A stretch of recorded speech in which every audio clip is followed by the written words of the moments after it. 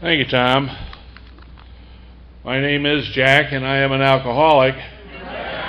And I want to thank all of you hardy souls for coming in off the beach this afternoon to spend this time together. When Al called me and invited me, he said we were going to have some spectacular weather, and he was right. I don't know what the view is out your room, but out my room it's pretty spectacular. Tom indicated that there are plenty of restaurants, and that's true, but unless you know somebody around here, they're closed. So, maybe some of you have discovered that already, but hook up with somebody who's got local knowledge, and they'll find some place that's open for you.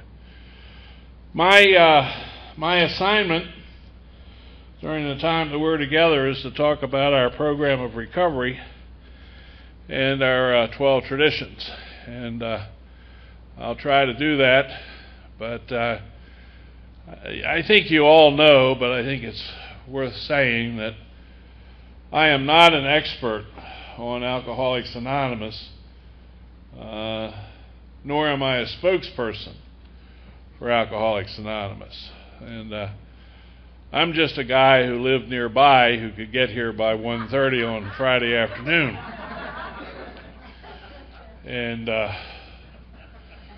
I'll try to share my experience, strength, and hope, but the likelihood is that I'll probably weave some opinion, strength, and hope in there, and if I say anything that offends you, talk to Al, because he's the one that invited me.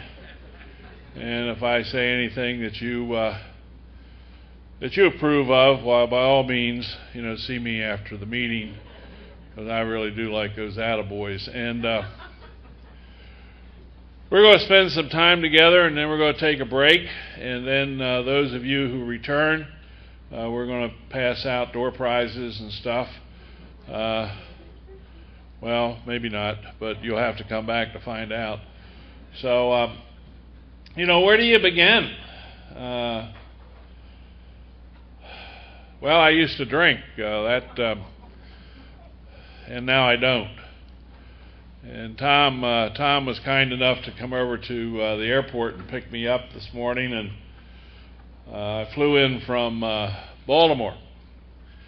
And I have a new relationship with my higher power. I'm a much more spiritual person after the last 15 minutes of the flight. It was one of those flights where the folks, the passengers gave a standing ovation to the pilot when he came out of the cockpit, and it's good to have a new relationship with my higher power.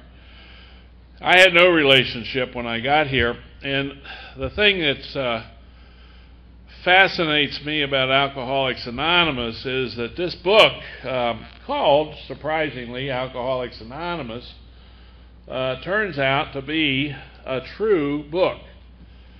That is, the folks wrote it, and it tells the truth about the alcoholic. And that's me, much to my surprise. And the fact that the book was written before I was born makes it doubly surprising that they would know so much about me. I don't know what it's like in your home group. Maybe when you all have a group conscience meeting, I don't know how many people are in your home group, but let's say for the sake of this discussion that you got 100, like the folks that wrote this book. The most sober person in the room is 3.5 years sober, and then you just go all the way down to, I don't know, maybe 15 days. I don't know. But the assignment is for, either the 100 folks in your home group or this group of people assembled here this afternoon to sit down and write a chapter for the big book. Just one chapter upon which we can all agree. Now, I can tell, just looking at you, based on your experience, that that's not going to happen in your home group. And you're cynical enough to think that it's not going to happen with this group of folks either. And I agree, which makes this book that much more miraculous. So when we talk about the program of recovery, it's the 12 steps. And the program is contained in this book, but they neglect to give us very much information about it when we get the book. First thing, and I know you all know this, but they start off with some opinion by some doctor. And that guy didn't even sign his opinion when this book was published. So what kind of doctor is he? And who cares about his opinion? And then they got this story, you know this. They got this story, this guy Bill, he calls himself a stockbroker, but he wasn't. Stock speculator, possibly, but failed miserably. Who cares about him? And he's dead, for crying out loud. So, what is it? War fever ran high. Oh, that's exciting. Yeah, that'll get me, suck me right in.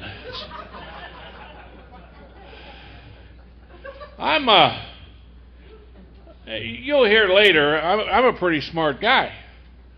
I am very much like you. Very intelligent. And, who wants to read more about alcoholism?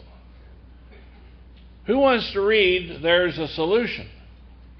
Who wants to read about We Antagonists? We want to know how it works, right? So I don't know why they made that the 5th chapter, because obviously that's the information that we need. How does it work? Well, rarely have we seen a person fail who has thoroughly followed our path.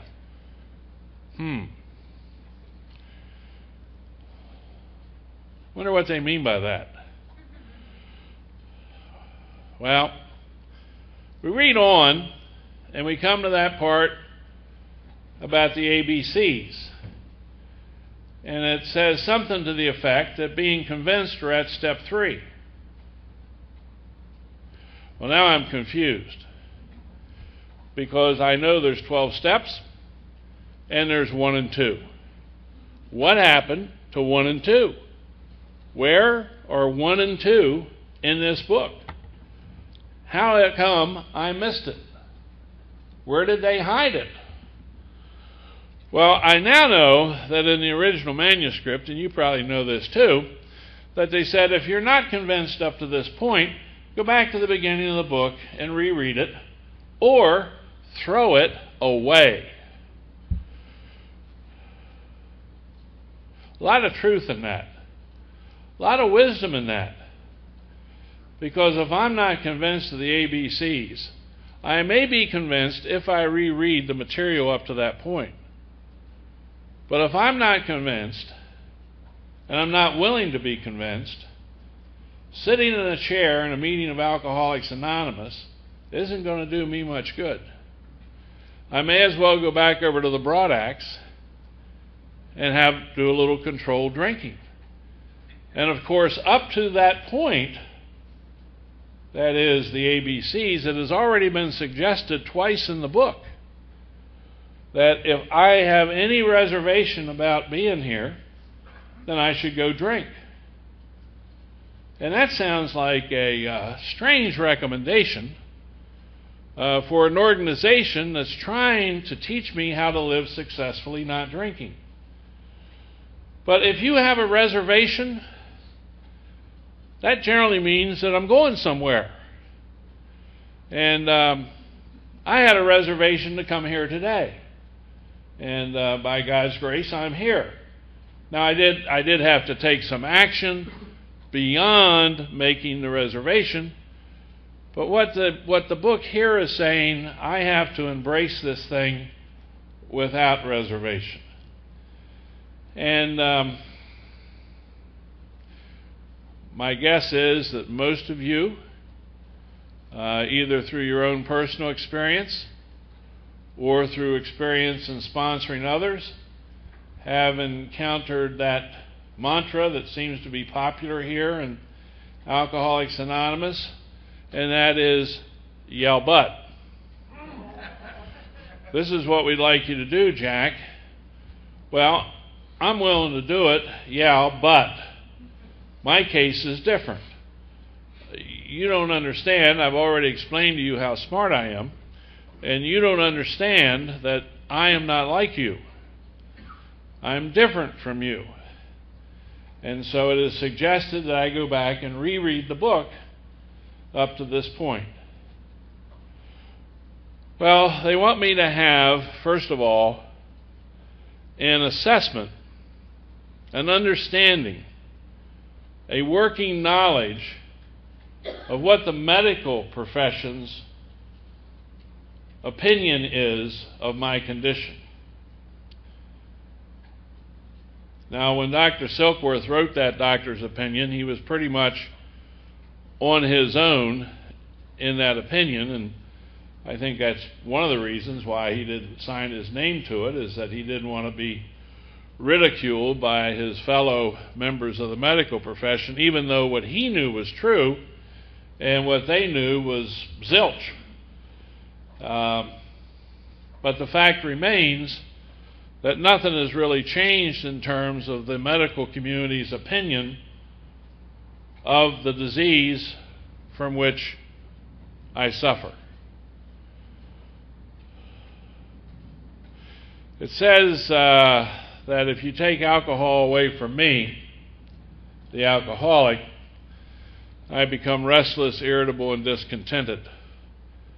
That's pretty much a gross understatement in my case. I really become pissed off in a spring-loaded position is what happens to me. And it says that I'm either going to drink again, slow suicide, or I'll make the ultimate sacrifice, fast suicide, bridge abutment, out a window, hanging, handgun. That's it. In essence, what they're saying is, Jack, either accept this diagnosis or bend over and grab your ankles and kiss your ass goodbye. 'Cause that's it. Yeah, but isn't there some other? Isn't there some? When they say I'm going to die a horrible, painful, alcoholic death, what do they mean by that? What? Can I get a lifeline here? Can I make a call? Can I call my doctor and get his opinion of how bad it's going to be? The fact remains that the doctor's opinion in this book is real clear about how bad it's going to be. It's going to be really bad. And I can either accept that and go on with the rest of the program, or I can deny it and suffer the consequences of that. So, it was suggested that I go back and, in order to become convinced, reread the material. And this is, of course, one of those areas where it's good to have a sponsor, because in my experience, reading this by myself, I missed a lot of the important stuff. As smart as I am, I tend to read the white part of the page and neglect reading the black part. And there's some really good stuff in the black part, but it had to be pointed out to me by my sponsors. So I come here to be convinced. And so I read Bill's story, and one of the things that Bill talks about is visiting Winchester Cathedral, and he says, much moved, I went outside. And then he goes along and tells us that doggerel about the Hampshire Grenadier. But the doggerel about the Hampshire Grenadier is not the important part of Bill's story. The important part of Bill's story is much moved. I missed it. I missed it several times. I missed it when it was pointed out to me. Maybe you've missed it. I don't know. You might have a big book back in your room. You might want to go back and look. Where is that much moved? It's on the very first page of Bill's story. Well, what's it about? What's it mean? They don't tell us. Very tricky, these alcoholics. Now, they'll tell us later on page 10 and page 12, and they'll mention it back on page 46, but you got to be alert. You got to be paying attention. And I read for entertainment. And this book is not for entertainment. This book is written in a peculiar kind of way. This book is a textbook. This book is not something that's been written to convey knowledge.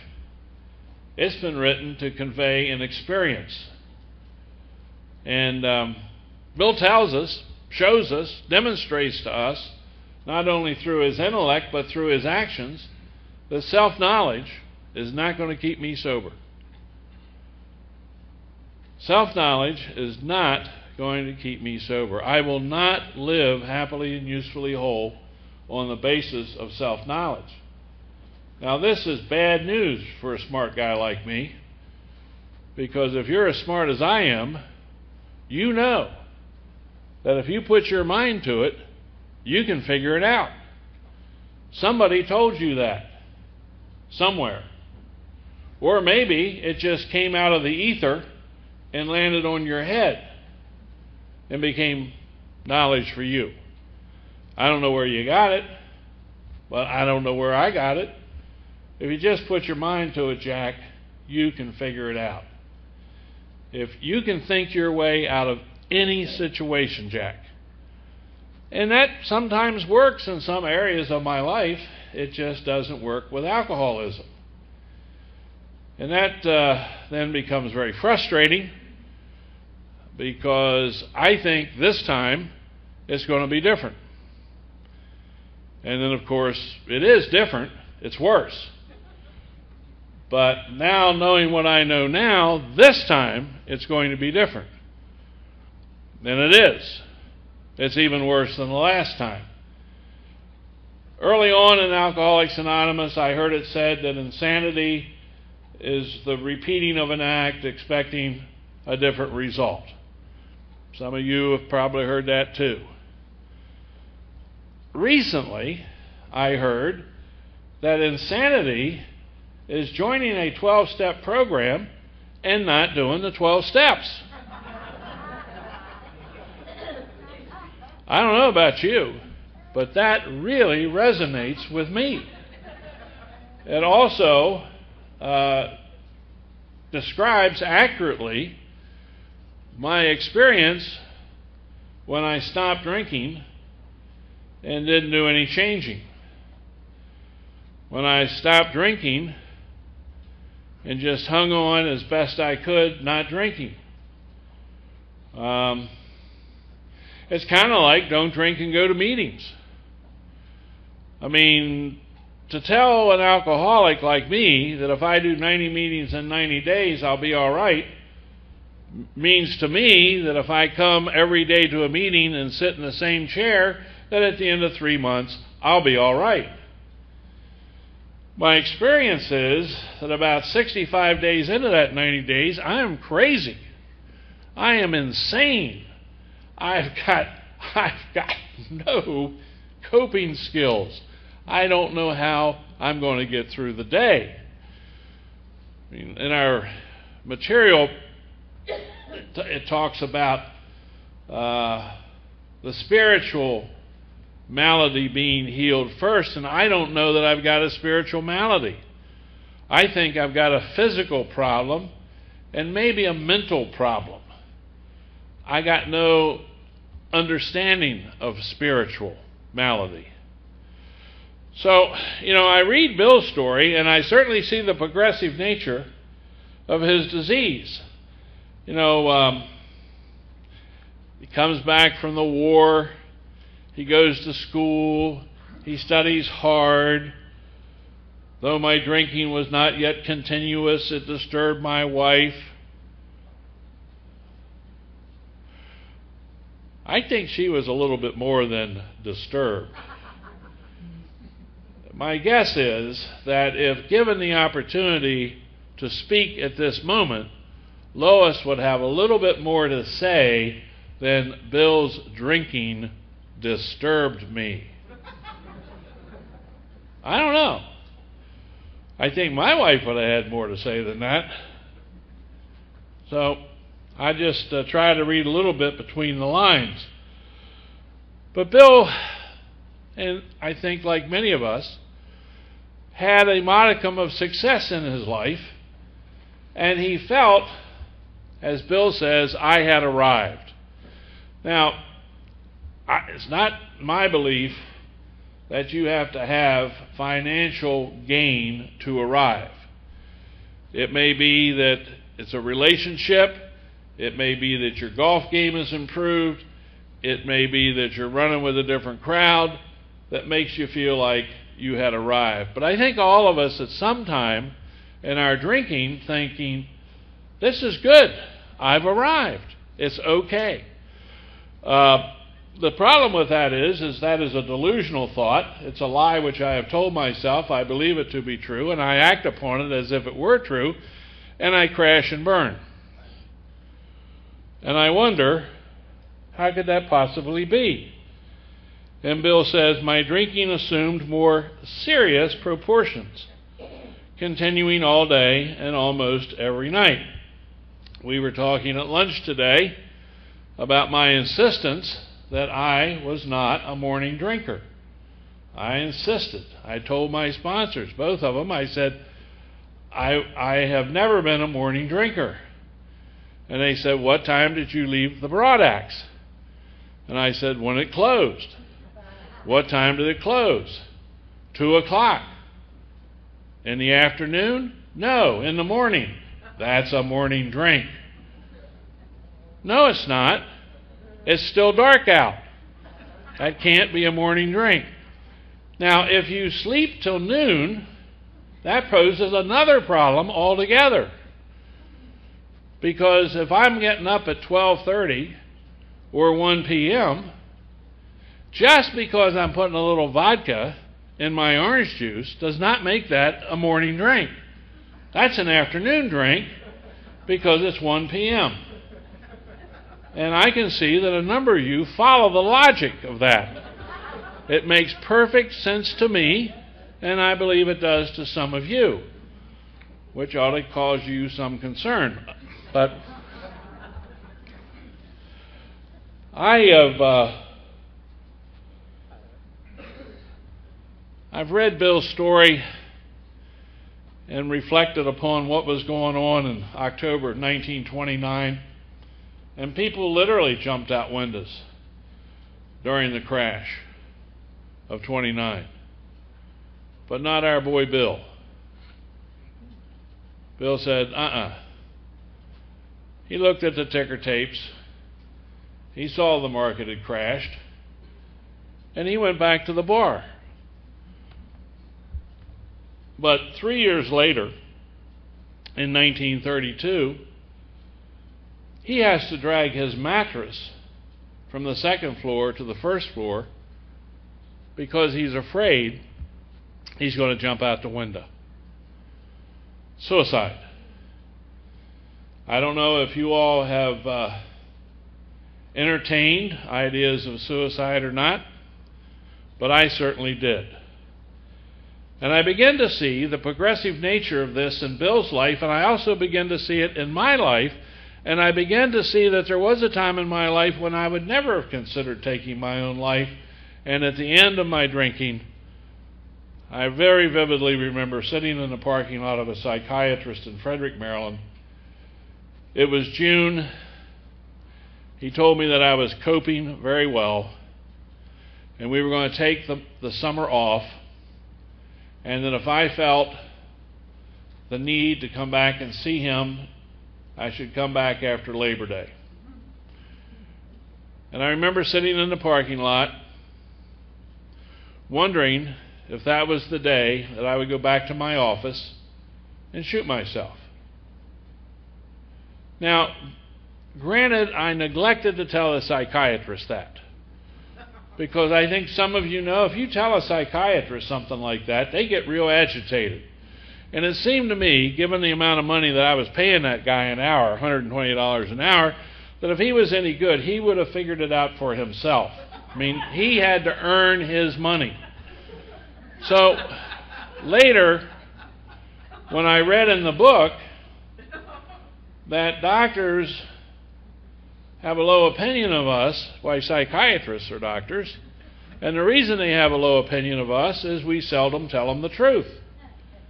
And to be perfectly honest, I never told that guy the truth. I told him the truth to the extent that I was willing to tell him the truth. And the rest of it I withheld. And my life was miserable. And I find out that Bill's life was miserable. And finally, Bill came to that place which we call pitiful and incomprehensible demoralization. And something happened. You know, I listen to a lot of speaker tapes and go to a lot of speaker meetings, and invariably I hear the speaker say something to the effect that he cried out to God, "God help me." And then the speaker relates a whole series of events that result in help coming. And when I think back over my life and all the times that I had painted myself into a corner where I couldn't get out, where I had no other recourse than to say, "God, if you'll just get me out of this, I will never," whatever it was. And then God came. Every 911 prayer I offered up, every single solitary one of them was answered. Now, the answer wasn't necessarily the answer that I was looking for, but it was the answer that allowed the crisis du jour to pass. And of course, I would take full credit, dodged another bullet, you know, pretty smart, pretty agile, skated out of that situation, and went back to doing whatever it is I was doing. But the reality was that the prayers were answered. And I had no idea. And so, you know, Bill, I mean, this is an exciting time. Now, today is the 13th of November, so Bill has been drinking now for 2 days on his last jag. He started November the 11th, 1934. Bill's last debauch. And God is moving. And Bill doesn't know it. You know, most people wouldn't be aware of it. But God has already brought the Oxford movement to Akron, Ohio. Put in place all the structure necessary. We read from Dr. Bob's nightmare that he's been going to the Oxford meetings for 2.5 years, drinking every night. So tonight, Friday night, November 13th, 1934, Dr. Bob's going to be drinking. Bill's going to be drinking. He's drinking in New York. Bob's drinking in Ohio. When did Akron become a western city, by the way? I think that may be a matter of perception. Apparently, in 1934, Akron was a western city. At least they say so, but I digress. Exciting things are going on. Ebby, Bill's friend, who he's known for a long time, drinking buddy, In fact, they were the first people to land an airplane in Manchester, New Hampshire. Huh? And they were also the first drunks to fall out of an airplane in Manchester, New Hampshire. But the fact remains that that was one of Ebby's and Bill's most remarkable jags. And Ebby is not drinking. Not exactly sure what happened, but it sounds as if Roland, who had been over there with Dr. Young and had spent a year, I bet that costs a lot of money. If Betty Ford cost whatever it cost for 30 days, can you imagine what Carl Young must have cost? And they didn't do 30 days with Carl, he did a year. And then on the way home, somebody said, "Roland, would you like a drink?" And he said, "Sure." And back he went. But Roland was told by Dr. Young that,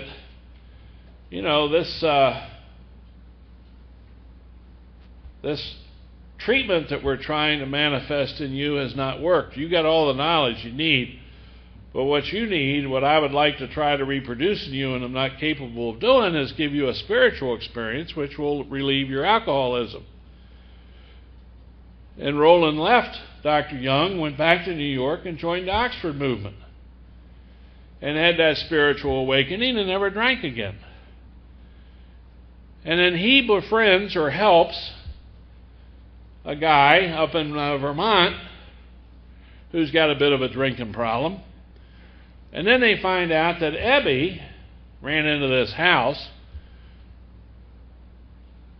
while drunk with his car, and the judge was going to put him in jail. And I believe that Roland had befriended the judge's son and had gotten the judge's son sober.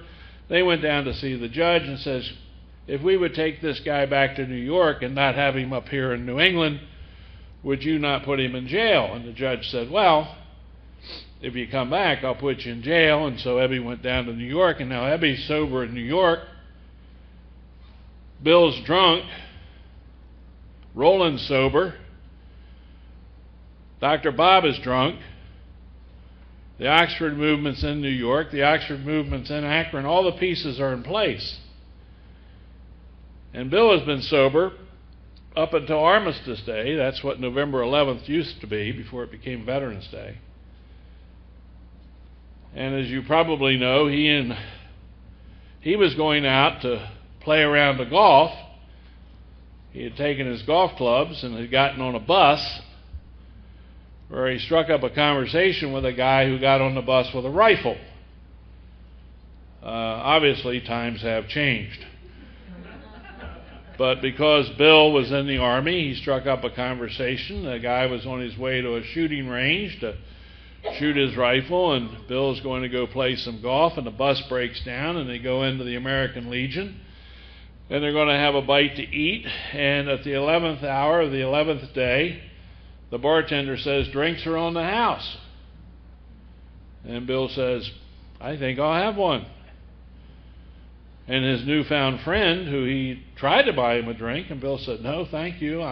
Explained everything to him, and then took the free drink offered by the bartender, and the guy says, "You must be crazy." And Bill says, I am. Now, there wasn't any 12-step program for Bill to join, like there is for you and me.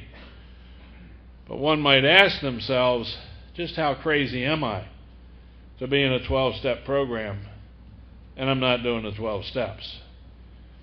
I'm pretty crazy, is what I am. So Ebby goes to give away to Bill what has been so graciously given to him. Bill is not buying it.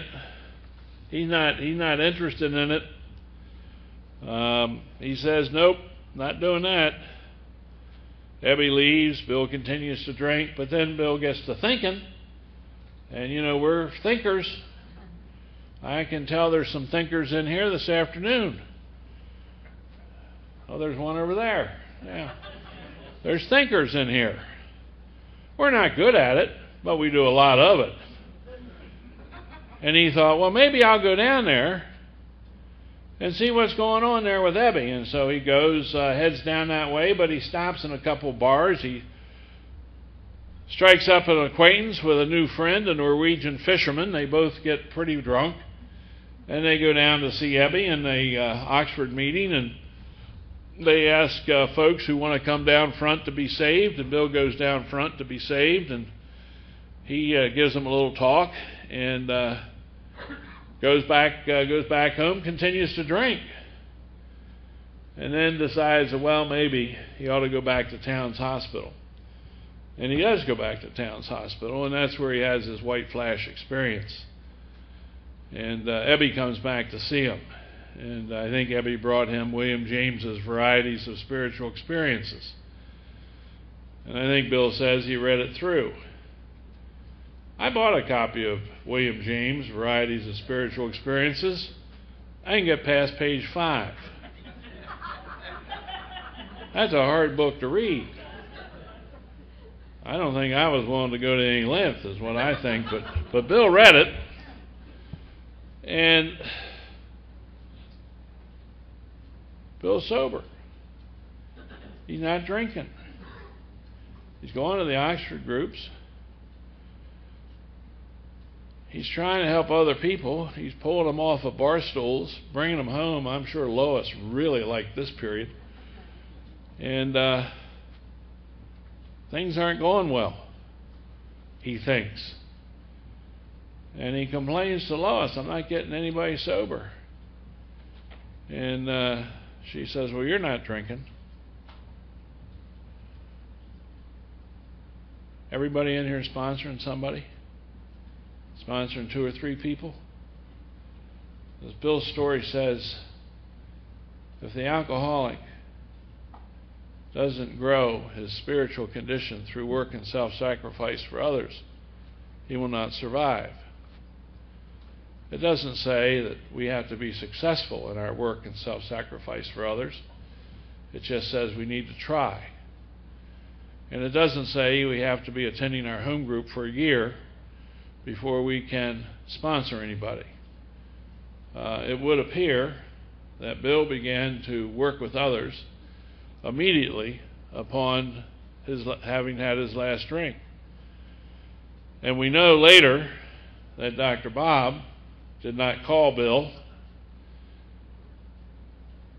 We know that, right? Dr. Bob did not call Bill. Well, if that guy wants to get sober, he knows where I am. He can call me. Bob did not call Bill. If I want to save my ass, and that thought drops into my mind, I wonder how Fred's doing. Well, if he wants to get sober, he knows my number. I need to be calling Fred. Because that thought did not drop into my mind randomly. I've learned in Alcoholics Anonymous that's an intuitive thought. When somebody's name comes into my mind, not as a result of progressive thought by me, but just poof, out of nowhere, that's God speaking. And I can ignore the voice of God at my peril, or I can pick up the phone and call. Now, I'm sure there are people in this room who have done just that, picked up the phone and called. Not necessarily the guy who is struggling, obviously struggling, continuing to drink, go to meetings, continuing to drink. Maybe it's just somebody's name that drops in, that guy with 15 years, and his name drops into your head, and you call him up, and just talk. How you doing? Good talking to you. Just thinking about you. And then 6 weeks or 6 months later, he says, Fred, when you called a couple weeks ago, I was really down in the dumps. And that call of yours just lifted me up. How does that happen? It's because we are taught to listen for that still small voice, which is God. But I have to be willing to listen. And so we know that Bill, if not literally, figuratively, did our 12 steps during that last hospitalization at Towns Hospital. and got out and started trying to help other people. And Bill has a peculiar way of saying some things. He says, an alcoholic in his cups is an unlovely creature, particularly when they're thrown up in your car. Our struggles with them are variously strenuous, comic, and tragic. One poor chap committed suicide in my house. There is, however, a vast amount of fun about it all. Now, I haven't had anybody commit suicide in my house. You may have had that experience. But that's what happens to some of us. Obviously, some of us die so that others of us can live. And there is a vast amount of fun about it all. And I did not know that. Because I'm looking for the solution. I'm looking for the Cliff Notes. I'm looking for the abridged program of recovery of Alcoholics Anonymous. I'm looking for the fast track. I'm looking for the quick, down and dirty answer. And they say, well, if you want to know what the solution is, Jack, the solution is a vital spiritual experience. Great. How do I get that? We'll tell you later. Whoa, why not now? Well, before we tell you now, we want to tell you a little bit about the peculiar thinking that precedes drinking. Well, what kind of thinking is that? That's the kind of thinking that they outlined for us in More About Alcoholism. I had to read this thing a number of times before I figured out that the people in More About Alcoholism are all sober people. There's even like a cartoon thing over there about putting whiskey in milk. That's a sober thought. Nobody was drinking at that moment before the whiskey hit the milk. That's sober thinking. That's a representation of my best thinking. Like our friend Jim. We remember Jim. Now, personally, I like to think that Jim, that car dealership that he drank away, that he continued to work for, I like to think that that was a Cadillac dealership as opposed to a Yugo dealership. I mean, I think top flight, ostentatious. But I cannot bring myself to figure out how it is that if I drank away a Cadillac dealership, that I'd even be willing to work there. But he was working there. Had to be humiliating. I mean, you got the big office and you're the boss, and now you got one of those little salesman offices, and you got to take all your deals to the finance manager. You got no authority. He went into work on Tuesday. What happened to Monday? Had a few words with the boss. I think the words that he had with the boss is, where the hell were you on Monday? Nothing serious, says Jim. I wonder what the boss thought of that. I kind of think that Jim probably went out the door giving the boss the bird. I'm going down the road to a tavern, going to scare up a car sale down there. Sure, that's where all car sales are done, taverns. No point in hanging around on the lot where you can actually show somebody a car. Better to go to a bar and wait for somebody to come in. Jim, and I'm not real sure about this, but I think Jim had 6 different contacts with the A&A people. He would get drunk, he'd go to a jitter joint, they'd spin him dry, he'd come out, meet with the AA people, they would encourage him to enlarge his spiritual life. He said, no, I'm doing good, thank you very much. He'd get drunk, go into the jitter joint, get spun dry, get out, meet with the A&A people, refuse to enlarge his spiritual life. I'm doing fine, thank you very much.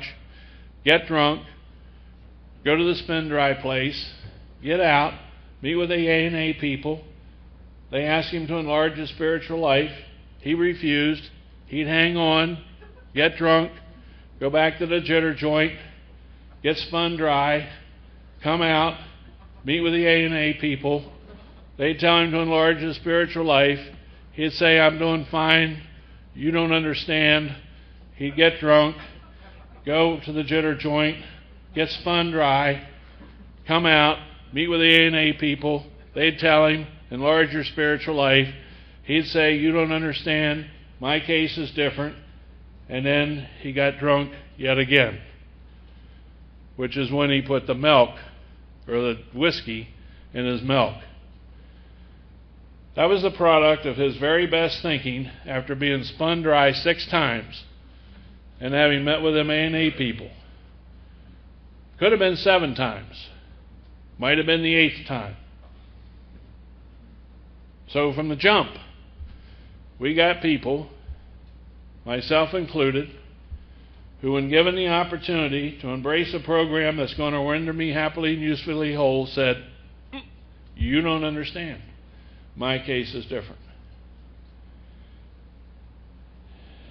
And Jim damn near died. Now, my most favorite guy in all of the big book, with all due deference to the people whose stories are in the back, and with all deference to Dr. Bob and to Bill, I just really, really am fond of the jaywalker. I mean, just mentioning the jaywalker gets my adrenaline revving up. Because can you imagine if we just went outside this afternoon in the rain and the wind and the wet and just dashed out between parked cars?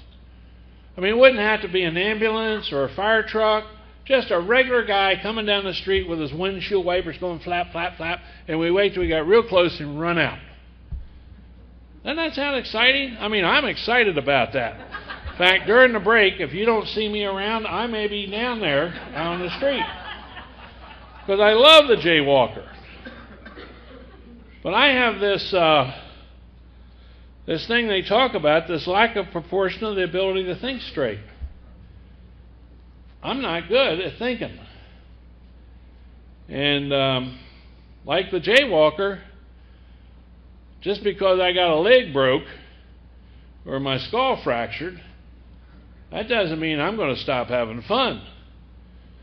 I mean, just because the last time I got drunk I damn near died doesn't mean I'm going to quit drinking. I might quit drinking scotch, or I might give up gin, but I'm not going to quit drinking. Now, Fred is a little bit more, he's more of a high bottom drunk, as we're fond of saying these days. But he ended up in the hospital. And again, they called them A&A guys over, and they wanted him to accept a spiritual remedy for his problems. And he said, no. Based upon what you have told me, based upon what I know now, I'm not going to drink anymore. And he fared forth. And he didn't drink. Until he drank. And he ended up back in the hospital again. And them A&As came and talked to him. And he explained to them what happened as he explains it to us. And of course what happened was he refused to enlarge his spiritual life. And he got drunk. And he says the program of action, though entirely sensible, was pretty drastic. I would have to throw several lifelong conceptions out the window. The discovery that spiritual principles would solve all my problems. Not that spiritual principles would solve some of his problems, that spiritual principles would solve all of his problems. that sounds really good, although I don't know if I'm buying that or not, because I don't have any experience. And this is an experiential program. This is not an intellectual program. I'm thinking this book has been written to impart knowledge to me, when in fact it's been written to impart an experience to me. I'm thinking that this book is just to be read and to gain the knowledge. And it says right on the dust jacket of the hardback, it's a textbook, which I've come to understand means is to be read and applied and experienced and reread and reapplied and re-experienced and reread and reapplied and re-experienced. And the more that I do that, the more that I will learn and the more that I will grow in effectiveness and understanding. I didn't know that before I did it. Well, could you now tell me how to get a vital spiritual experience? Not yet, Jack. Don't rush us. We want to talk to you about God.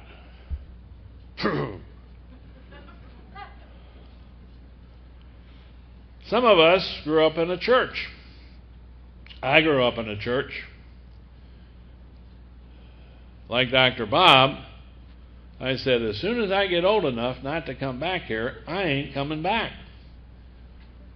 And the book says many of us at an early age closed the door on God. I thought I was the only one. I didn't know that other people would close the door on God. I didn't know that the folks that wrote this book had experienced the self-same things that I'd experienced. I had no idea. None whatsoever. Now they say in our book, they give us these tests. And it's at the beginning of this chapter that they suggest to me that I could be alcoholic if I cannot take a couple of drinks and stop. Or, having stopped, I can't stay stopped. Now, this is bad news for an alcoholic of my type, and I would suggest it was probably bad news for you when you first encountered it, because they seem to know what they're talking about. How many times did I sit on the edge of my bed saying, I got to cut this out. Something's got to be done.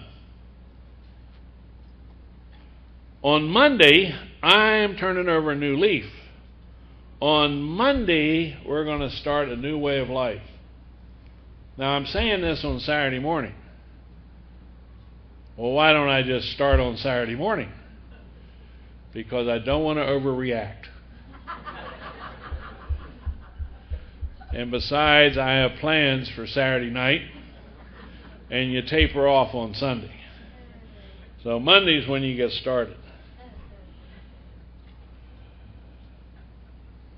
To be doomed to an alcoholic death or to live on a spiritual basis are not always easy alternatives to face.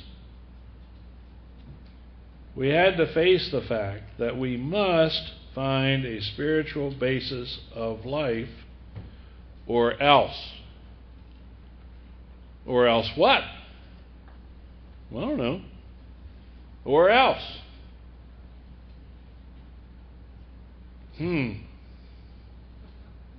Extreme sacrifice. Die. Power to kill. If a mere code of morals or a better philosophy of life were sufficient to overcome alcoholism, many of us had recovered long ago. And if it was all about the drinking, Nancy Reagan would have been right. Just say no. That's it. No need to gather up. No pockets of enthusiasm. Just say no until we say yes. And therein lies the rub. Because while I am perfectly capable of saying no, I can't say no consistently. And then I say yes. And then, I come to Alcoholics Anonymous, and as I mentioned, sitting on the edge of my bed wondering if I have a problem with alcohol.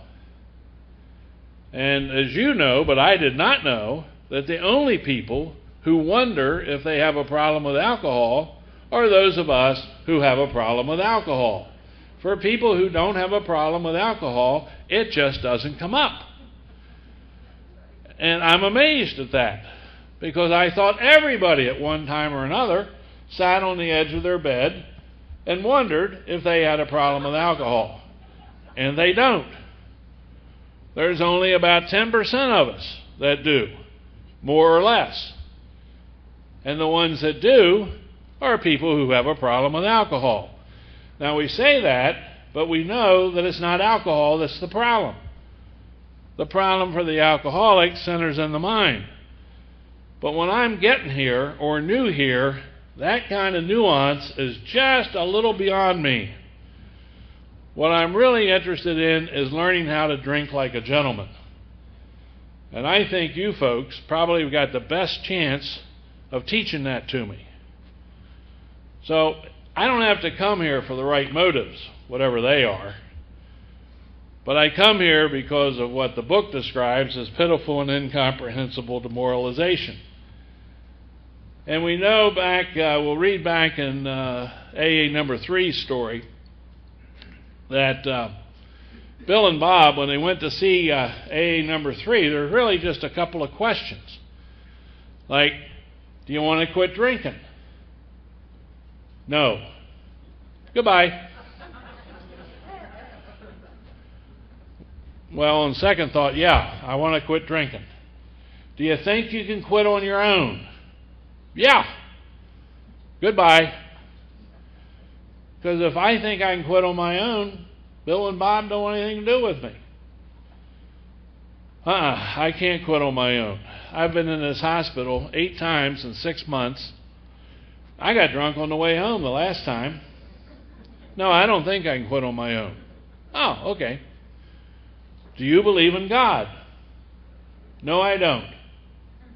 Bend over, grab your ankles, kiss your ass goodbye, because you're doomed. There's no hope. Well, I'm willing to believe. Well, that's good enough. On that slender reed, we can get started. Are you willing to go to that power greater than yourself and ask for help? No. Goodbye. Well, wait a minute. I'll reconsider my answer. Yes, I'm willing to go to that power. Okay, then we're ready to get started. Get started? What are we going to do? Well, here is a program of recovery. It consists of 12 steps. And it is suggested to you. Well, okay. But it also says that they're going to give us detailed directions. That doesn't sound like suggestions. In fact, there only seem to be one set of suggestions. And as you know, there is that eternal quest of the recovering alcoholic to find the easier, softer way. But we could not. With all the earnestness at our command, we beg of you to be fearless and thorough from the very start. You ever have anybody beg you, to plead with you, for your own sake, for God's sake, Jack, come along with us and do what we do? Ken and Bob did that with me. They did it week in, week out, month in, month out. But I'm an intellectual knucklehead, and I'm going to figure this thing out. And they got a program of action that absolutely works. And it says, being convinced, we're at step 3. And what is step 3? A simple prayer. A simple prayer. I don't like praying. It's okay. Don't have to like it. I don't think prayer works. No problem. You don't have to think it works. You just have to do it. I don't like praying. You don't have to like it. You just have to do it. Well, I don't think it's going to work for me. You don't have to think it's going to work for you. All you have to do is do it. Well, of course, the most amazing thing is, which most of you know, is that once I do it, it works for me. No matter what I think.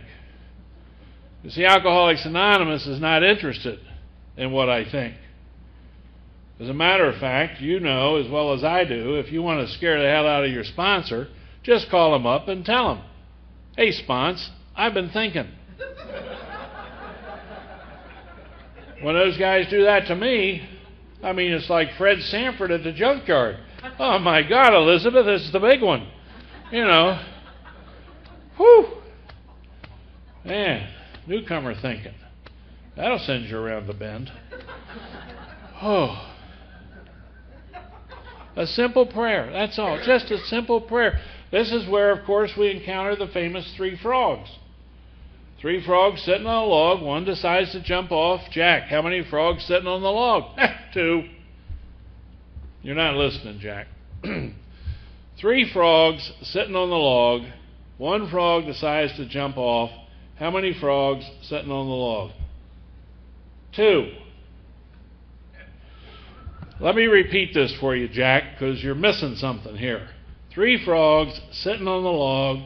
One frog decides to jump off. How many frogs sitting on the log? Look, Bob, my answer is not changing.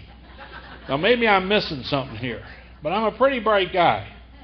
I mean, I'll dazzle you later with my brilliance, but 2 is my answer. The answer is 3, Jack. The frog has made a decision and taken no action. And here we are, poised on the threshold of the program of recovery of Alcoholics Anonymous. I've been asked to review my life as best I can,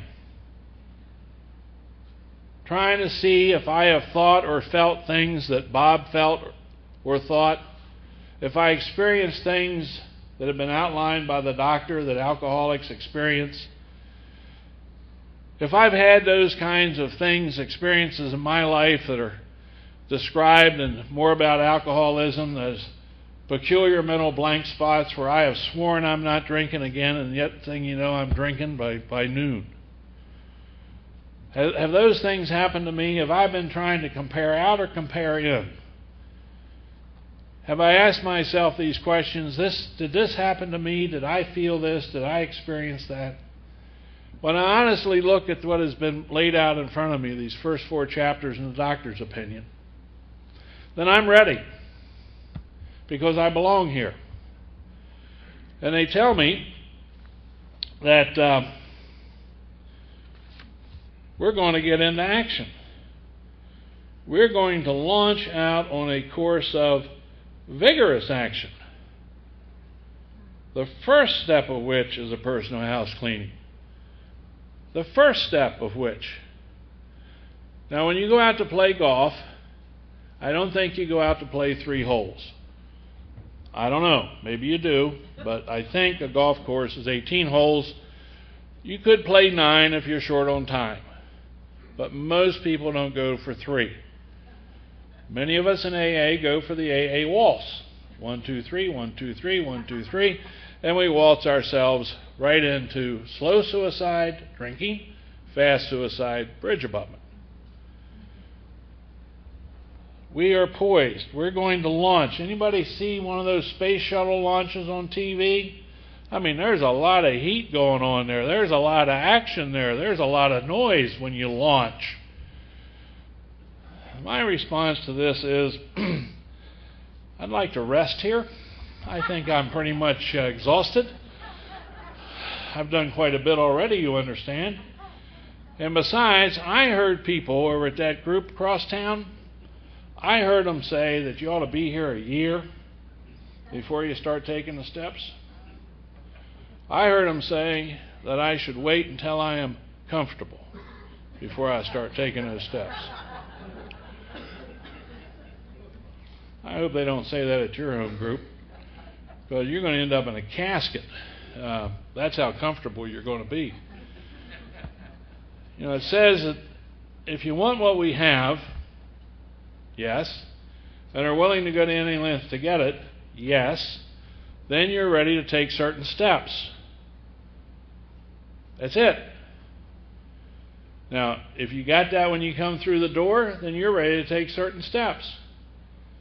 If you got that after you've read the doctor's opinion in the first 4 chapters, then you're ready to take certain steps. If you don't have it, then reread the book up to this point. And if upon rereading it you can say, yes, I want what you have, and yes, I'm willing to go to the lengths to get it, then you're ready to take certain steps. And if not, go over to the Broad Axe and get a drink. Because you hang out in here, you're going to be miserable, and you're going to try to make the rest of us miserable. Because misery loves company. And there'll be a bunch of people that'll hang out with you, drinking bad coffee and smoking cigarettes and telling you how miserable they are so you can tell them how miserable you are. And you just as soon go over to the Broad Axe and do that. So we're going to launch out on a course of spiritual action. Why? Because our decision, our third step decision, is vital and crucial, but it's not going to have any permanent effect unless followed in a few days, unless followed after Thanksgiving,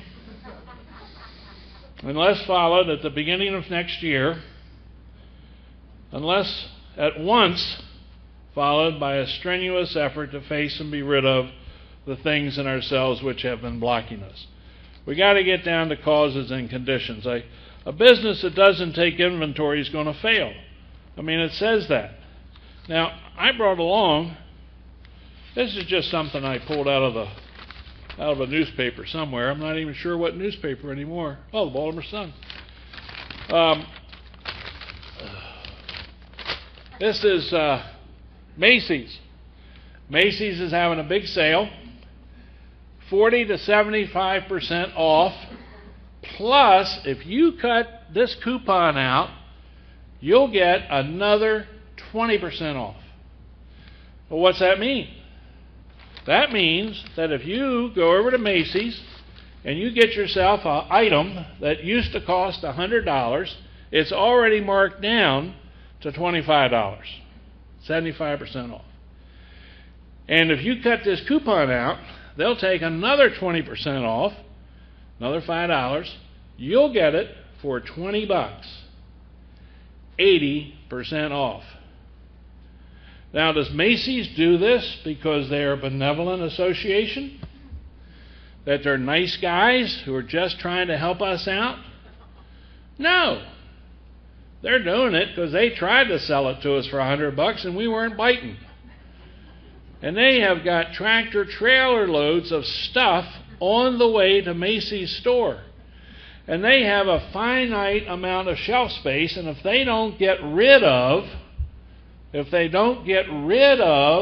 stuff that they can't sell for $100, and they can't get you and me to buy it for $20, you know what they're going to do with it? They're going to sell it to the rag pickers because they gotta get rid of it so they can free up space for the good stuff that's coming. And God has good stuff coming for me. And I am chock-a-block full of the accumulated experiences of my life. And I got no room for good stuff.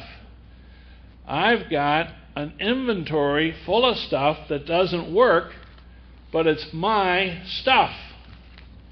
Doesn't work, but it's my stuff. Now, maybe you got some stuff. Now, your stuff's not as good as my stuff.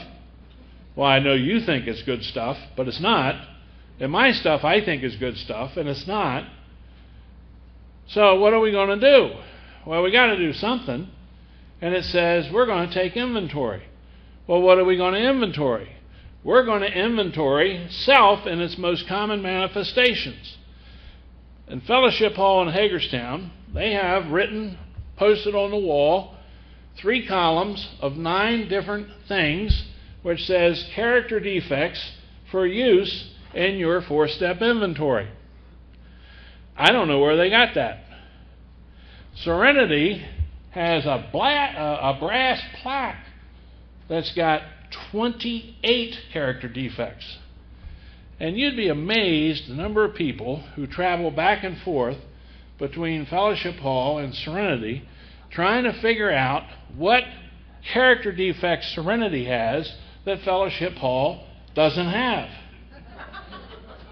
But none of these things appear in the big book. Now, we're going to take a break, and when we come back, we're going to talk about inventorying the common manifestations of self. And I hope that some of you come back, because otherwise I'll be really lonely. Thanks for letting me share.